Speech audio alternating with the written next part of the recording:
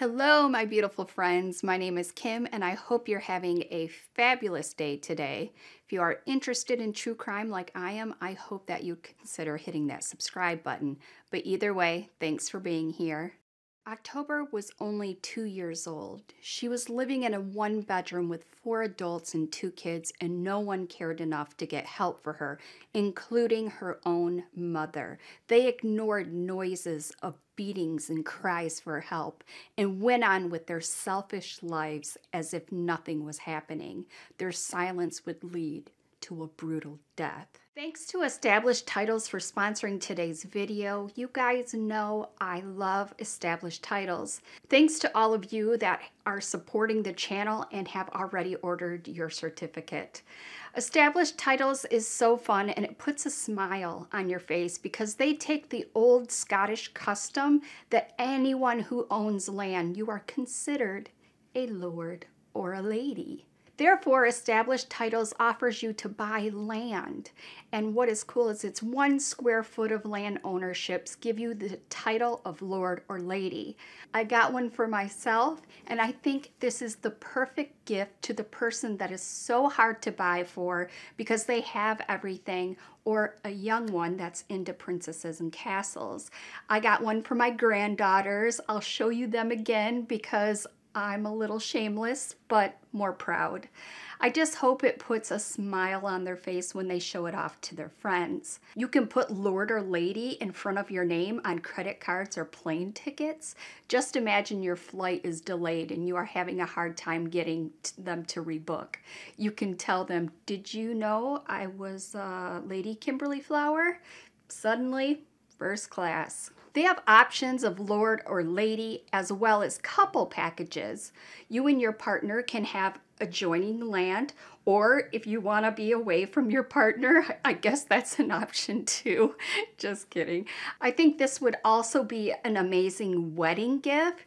It's unique and it's better than a set of steak knives. You get the plot number on the piece of land you own. Last but definitely not least, Established Titles has dedicated themselves to planting a tree with every order all over the world. They are partnered with One Tree Planted as well as Trees for the Future. These organizations help the efforts of reforestation. You can feel good that your purchase is helping the environment. The first 200 people purchasing a title pack using my link will effectively be next to my plot, within a few minutes of walking distance. Depending on how many of you want to become a lord or lady, we can build our little community, our little Kimberly Flower rock star community. Right now, Established Titles is running their Black Friday sale. They are offering my viewers an additional 10% off their purchase by clicking the link in my description box and using code Kimflower at checkout. That's establishedtitles.com/Kimflower, linked below as well. Thanks to Established Titles for sponsoring today's video, and thanks to all of you for listening. On October 23rd, 2011, Christy Perez called 911 to say her little girl October was unresponsive. She told them that she had no idea what happened to her child, but she heard her whimpering in her bed, and now she couldn't get her to respond. When the paramedics arrived, they were escorted to a dark, unfinished, filthy, and dangerous basement where the little child lay on her broken bed frame with a shredded mattress with no sheets. They found the 2-year-old October, who was barely conscious, and immediately put her on their stretcher and got her to the waiting ambulance. Once the paramedics got little October into the emergency hospital, the doctors tried to help her, but they knew she needed more than what they could provide.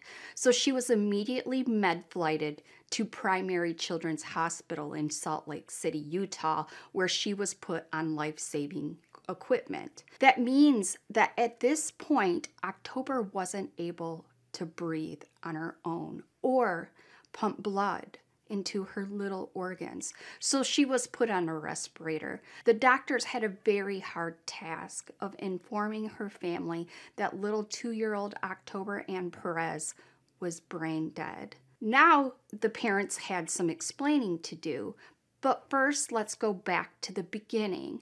October Ann Perez was born on January 10th, 2009 in Great Falls, Montana to her mom, Christy Perez. At the time, Christy was married to Freddie Perez, and he believed October was his because Christy was keeping the true paternity a secret. October had an older half-brother, Xavier Perez, who was indeed Freddie's child. However, October's biological dad was Michael Arndt. Michael was in the army, stationed in Afghanistan. He was actually in town when October was born, but wasn't there for her birth because of this lie. Christy was married to Freddie and trying very hard to protect the secret of October's true parentage. However, Christy's marriage with Freddie did not last. After she was separated from Freddie, she came clean to October's real dad that he was his. I would have been so furious if I was him, but this shows what kind of person Christy truly is. But just wait, it gets much worse. Unfortunately, Christy's next relationship would be with a very sadistic man named David Hislop. Most of the information we have here is from October's grandma, April Hall. She is a saint for telling October's story. She is the real dad, Michael's mom, so she's the grandma on the dad's side. While Michael was deployed to Afghanistan in the army, April was his proxy in all things. She specifically had his visitation rights for October. In the months leading up to her death, Michael had hired a lawyer and was trying to get his baby girl out of that very dangerous house. Michael said he met David one time and he knew he did not want October anywhere near him. David was special. He had tattoos on his hands. One said F-U-C-K and the other one said P-A-I-N. I'm just wondering who would hire him at a job. What kind of job did he work at? In January, when April got October, oh my gosh, that's so funny because it's so many months, but in January, when April, the grandmother, got October for her visit, she was so worried and concerned when she seen October. She worried about her safety. She actually made a call to CPS because October had so many bruises, marks, cuts, and scrapes. Also, October's older brother had told her that they were doing drugs in the home in front of the kids. So on January 16th, she reported all of this to social services, and it was assigned to a caseworker, and her name was Rachel Zins. April thought that something would happen, and it did. When the state started an investigation, Christy was angry and wouldn't let April see October and kept her away from seeing her. April was just heartbroken and worried, sick about October, and now April was being cut out. The one safe place for October she was no longer allowed to go to. Prior to this call, Michael had gotten Christy to complete a paternity test with October, which showed what everyone already knew, that she was his little girl. Finally, in February, Christy caved and let April to see her grandbaby October again, and the plan was to keep her overnight. She had to pick October up from Christy's mom's house because Christy was still angry at her, and I guess she just didn't want to see her. From the moment April picked her up, October was crying, and she didn't stop. Something was wrong with October. This wasn't a normal cry because she was hungry or tired, but there was more going on. And this was not a little cry like she was sad, but like really crying. April said she cried when she was trying to put on her seatbelt, when she tried to take off her coat, when she gave her her sippy cup, October cried. So April called Jamie, who is Christy's mom, because Christy is still not talking to her. April asked, what in the hell happened, because something was really wrong with October. Jamie said she'd call Christy to find out. Right away, April gets a call back from Christy, so she asks her what is going on with October. Why can't she hold her sippy cup with her two hands? Christy says, I don't know. As far as she knows, nothing is wrong. So April tells her that she is taking October to the emergency room that night, so she'd be over to pick her up so that she could take them. April didn't have any custodial rights, so she couldn't just take October to the doctor without the mom. Well, Christy wants to wait till the next day. She's pretty empathetic about it. Your daughter's in clear pain, and you're too busy to take her to the emergency room? So April, seeing that her grandbaby is clearly in pain, refuses to wait and demanded Christy to get off her ass, and they needed to go that night. It was a good thing that they went, because at the emergency room, because the x-rays showed October had a broken arm. The notes would later show that the doctors considered the break suspicious because the mom could not give an explanation for the injury. Your daughter broke her arm and you have no clue how it happened? Nice, Christy. Well, because of these doctors being concerned and they are mandated reporters, they called the police and Child Protective Services. So at this point, this is the second call to social services, and so an investigation was started. Unbelievably, April was given emergency custody for 5 days. April thought this time social services would take things seriously. The next day, she was told to take October to see her primary care doctor, Dr. Maynard, who ordered a full body scan. This scan showed October's other arm had been previously broken, not treated, and was partially healed. Clearly, October had been through a lot. This day after, April was told to take October to see Dr. Pike, an orthopedic doctor, which she did, and Christy met them there. To be clear, April was not allowed to go back in the patient room at any of these visits. She was met at each doctor's office by the caseworker and Christy, who both went into the room.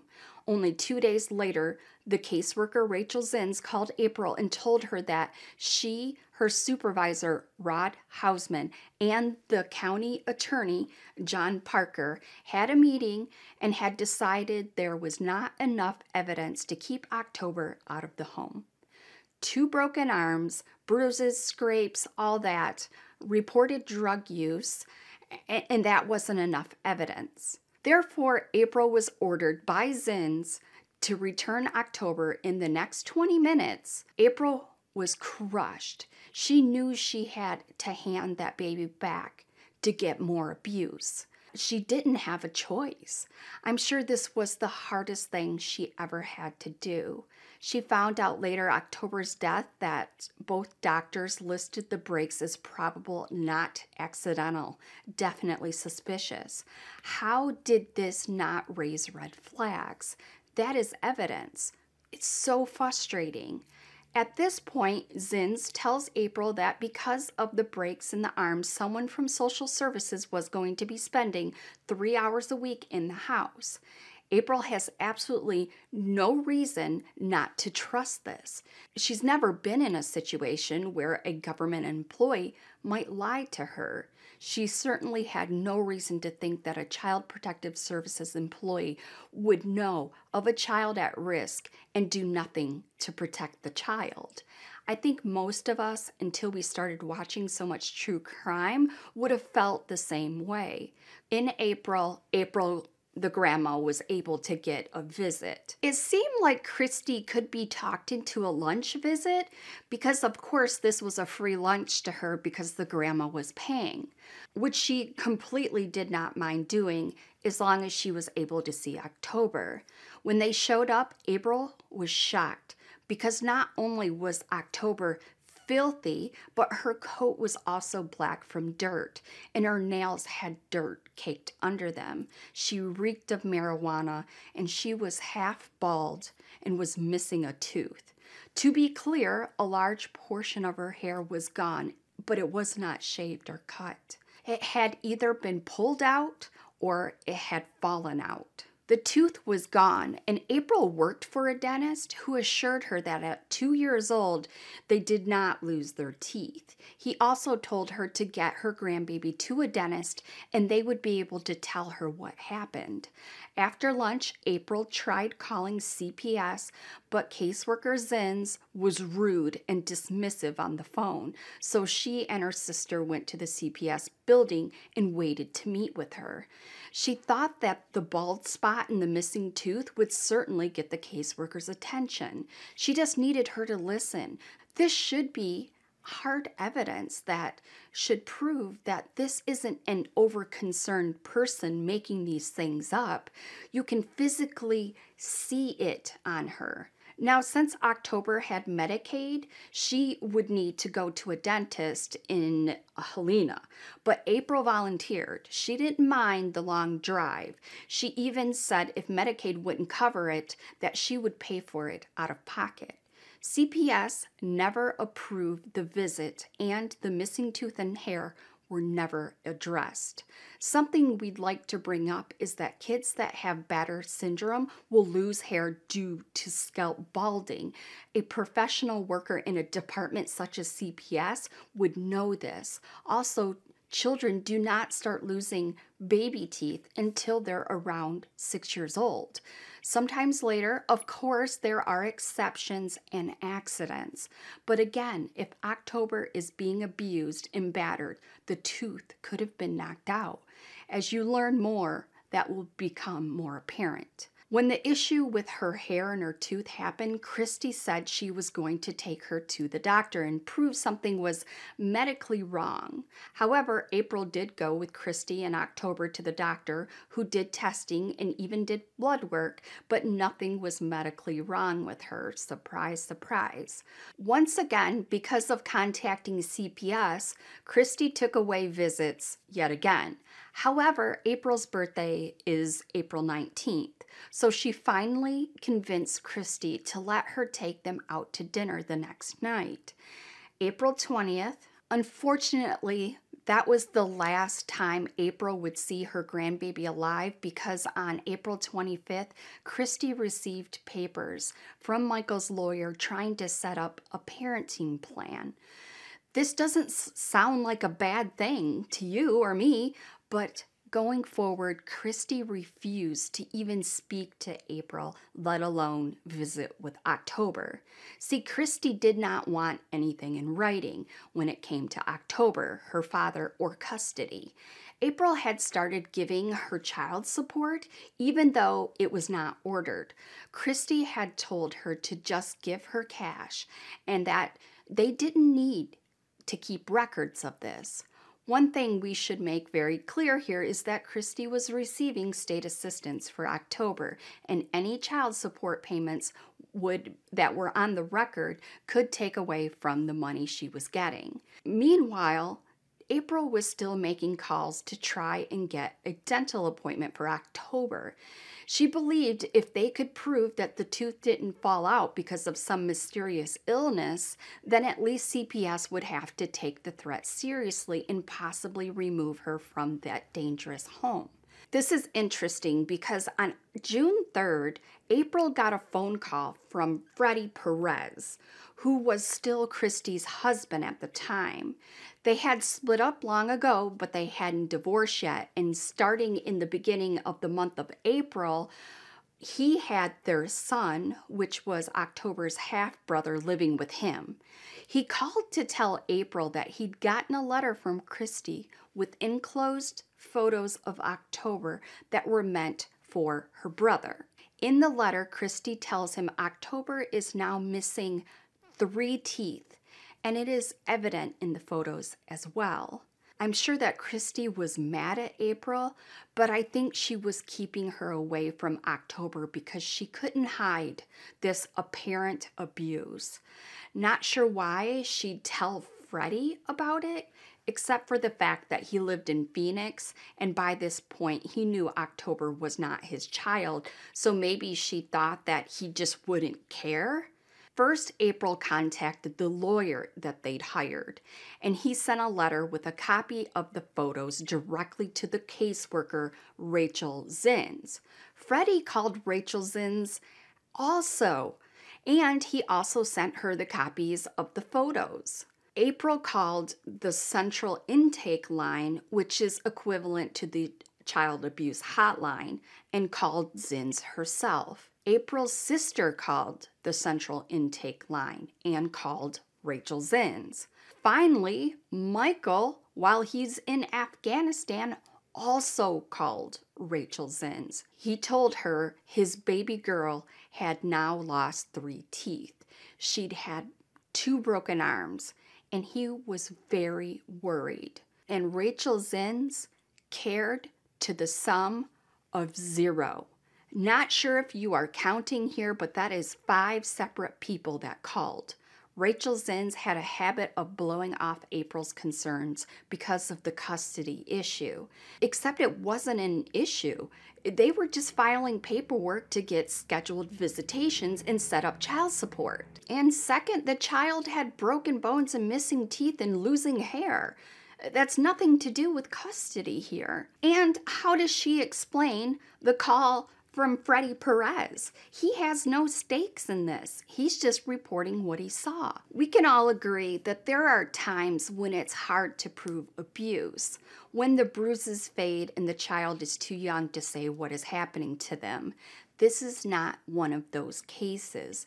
Besides the broken arm, the loss of hair, the teeth, the family had many pictures of the bruising. Most of the time, she had bruises on her forehead, one on her side or the other side, and Christy explained it as October running into the counter. However, in the redacted notes from social services after this case, a worker who was not Zins noted that they saw October purposely ducking near the countertops.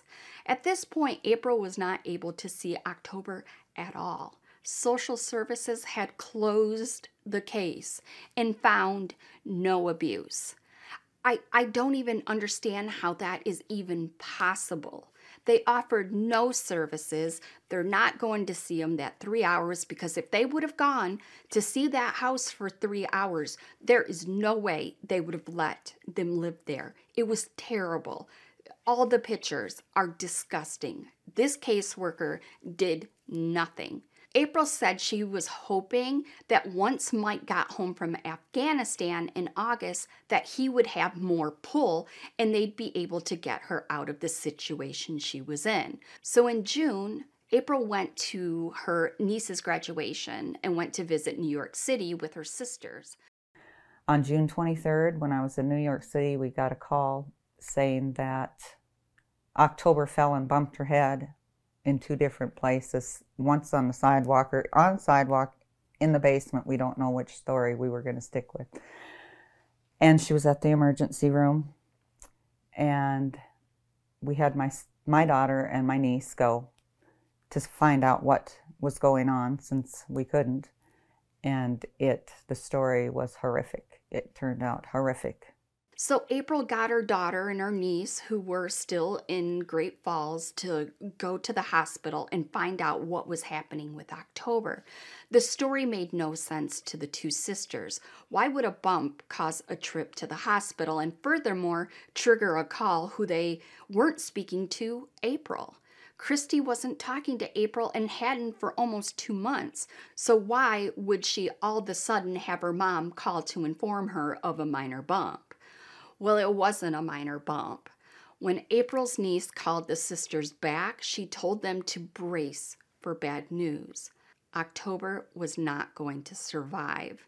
When she was transported to Great Falls Hospital, they recognized she needed specialized treatment they couldn't provide. They recognized this was a case of severe child abuse. So they called the central intake line. They then had her life lifted to Primary Children's Medical Center in Salt Lake City, Utah. Shortly after arriving, October was placed on a ventilator, and they tried so hard to stop the swelling in her brain. She had a broken back.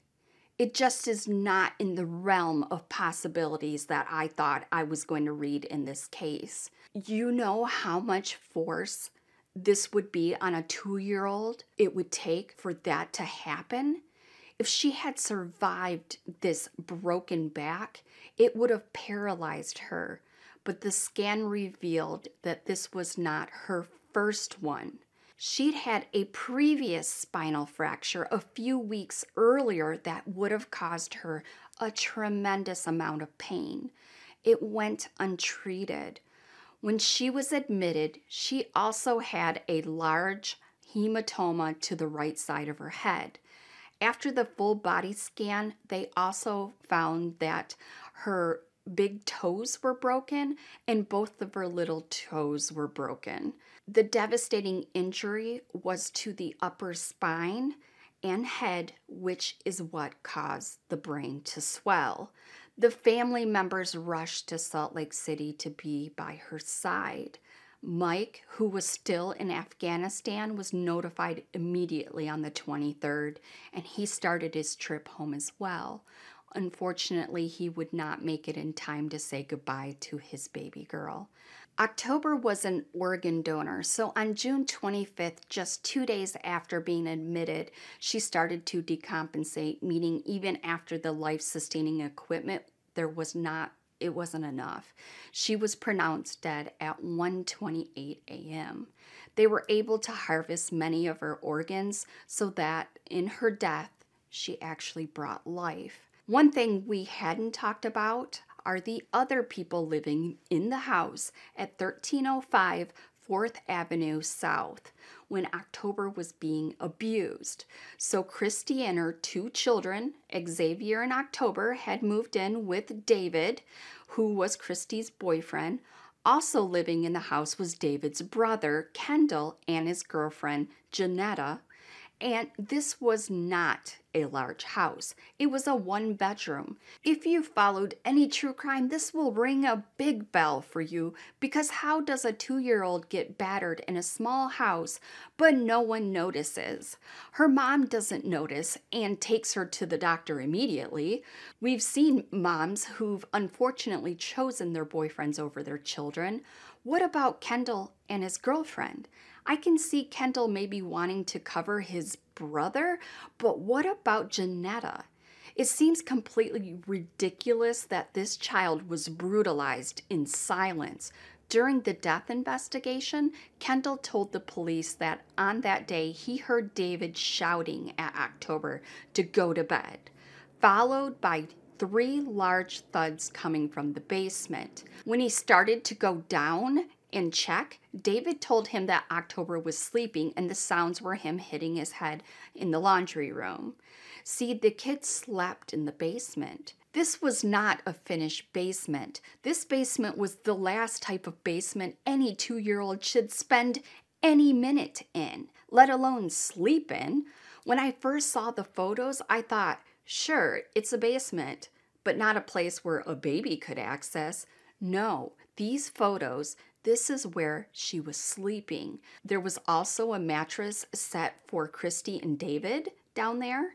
My question is, where did the CPS worker who was there for 3 hours a week think all of these people slept? Certainly, if the state of Montana sets a caseworker out to investigate, they would have to know where the children in question sleeps, right? And maybe they would look into the cabinets in the fridge to verify food. This sounds reasonable to me. So how is it that when the investigation into October's murder begins, there is a picture taken the night of the fridge with maggots inside of it? The conditions in the basement were just unsafe and disgusting.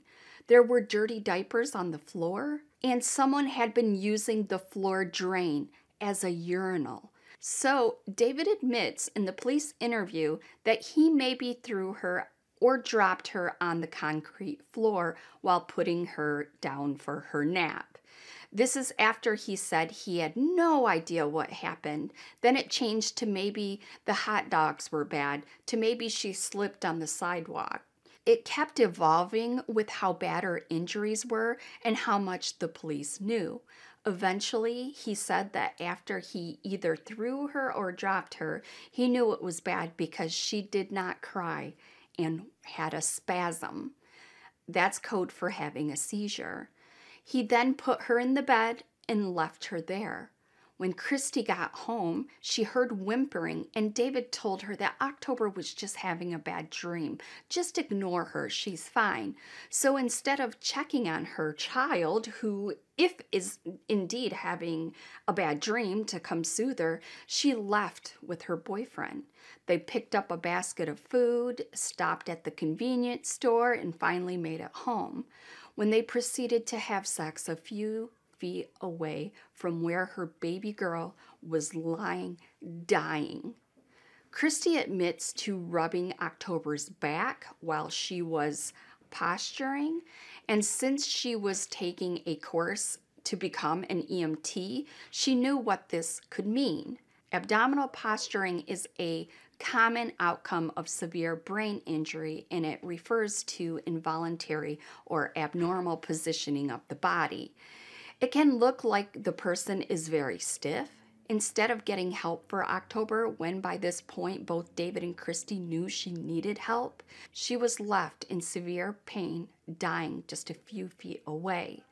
The injury happened around noon, and Christy didn't call for help until around 5:30 p.m. Before I tell you David's fate, let me tell you about October. October wasn't very talkative, mainly because no one had been talking to her. No one had been teaching her words and reading to her, but she could say dada. And she also didn't have any toys in the house. Above all things, October loved to play. She wasn't the kid you'd see parked in front of the TV, and she always was going around and playing.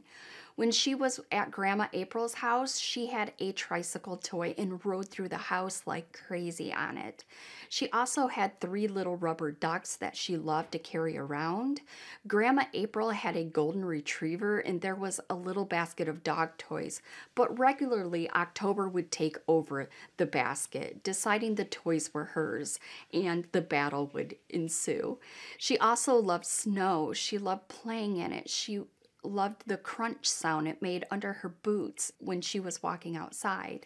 But the thing October loved above all was other people's boots and shoes.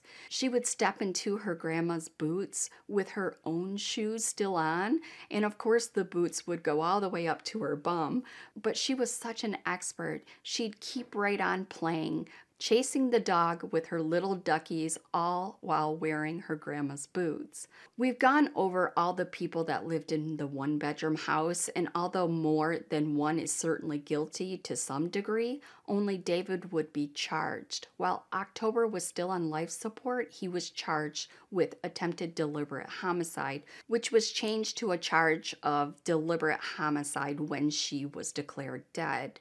There is something I haven't mentioned yet, which is that David lost custody of his own children in Oklahoma much earlier due to drug charges.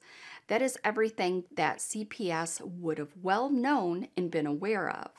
After a trial in which the defense tried very hard to blame the death on Christy and even Kendall, the jury deliberated for 4 hours and found him guilty.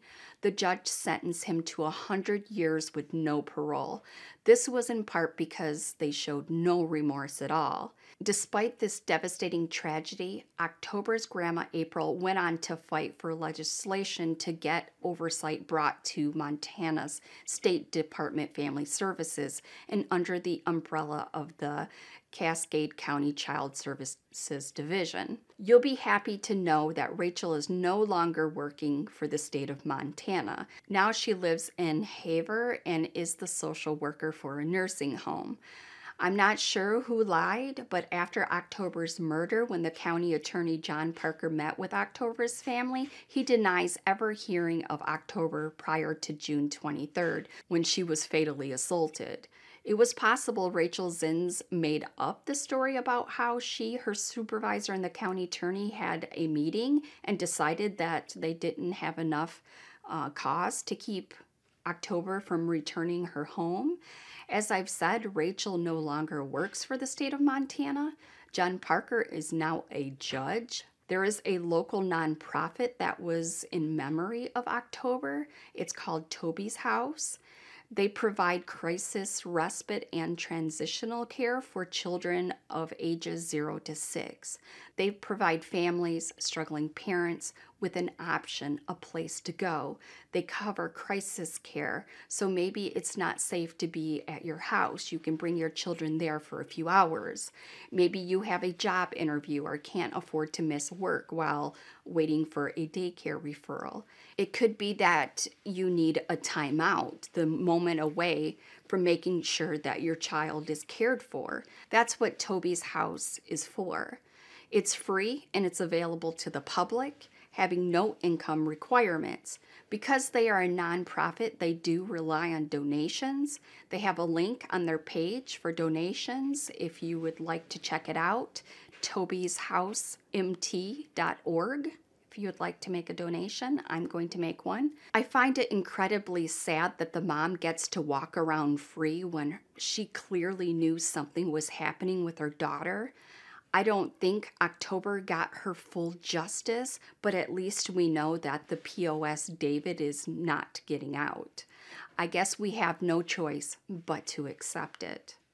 Let's leave a pink heart for little October and her surviving family, not her mom.